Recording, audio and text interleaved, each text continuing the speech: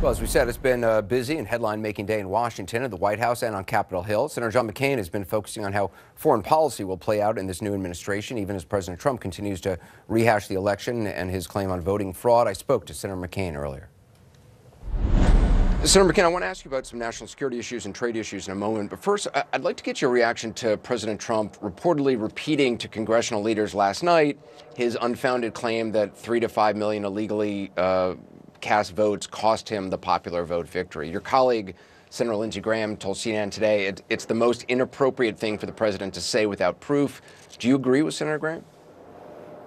Well, I obviously have seen no evidence of illegal voting, but my focus has been on national security, getting General Mattis as Secretary of Defense, working with Pompeo, working out, doing those issues that are national security. A long time ago, honestly, I've stopped reacting to everything that the president has stated and try to work on the issues and the people that he's going to surround himself with, whom I'm very pleased with as far as national security is concerned. Well, let's talk about that. Let's talk about Russia. You've been very outspoken. CNN's reporting that U.S. investigators are scrutinizing late December calls between President Trump's National Security Advisor Michael Flynn and Russia's ambassador.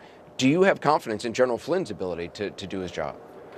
I do. I have no information about these phone calls, although I don't think it's abnormal. But what I am worried about is our entire approach to Russia and the sanctions, which I believe must not only be in place but increased.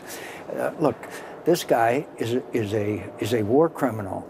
He used aircraft with precision weapons to strike hospitals in Aleppo, intentionally slaughtering innocent men, women, and children.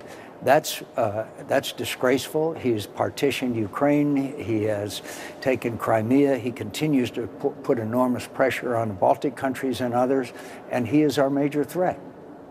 Do you think President Trump at all shares any of that conviction in Russia? I mean, you've called Russia a grave danger to the United States. I know that General Mattis and now Director of CIA Pompeo, General Flynn, I believe, but I also know General Kelly. I know they all share my view. And so I hope that their views, and I know that President Trump really respects them, will have an effect on his view of Russia. It was just yesterday, Sean Spicer, the press secretary, said that the president would not rule out joint U.S.-Russia operations against ISIS. Is that something you would support?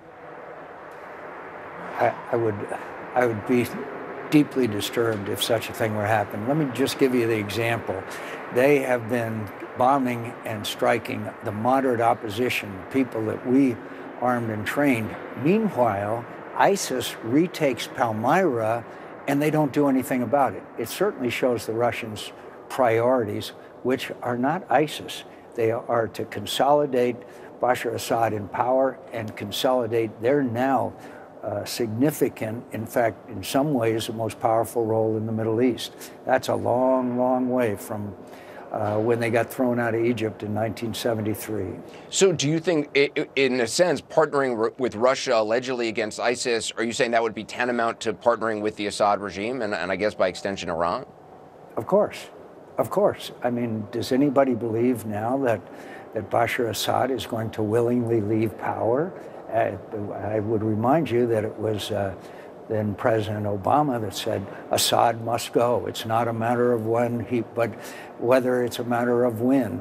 And now there has been tacit accommodation to the realities on the ground. And the realities on the ground are that the Free Syrian Army and our efforts to assist them have been totally negated because of a total failure of Obama policies and strategies. There has been none, and we're paying a very heavy price for it. In Iraq, the president the other day reiterated his thought about taking Iraq's oil.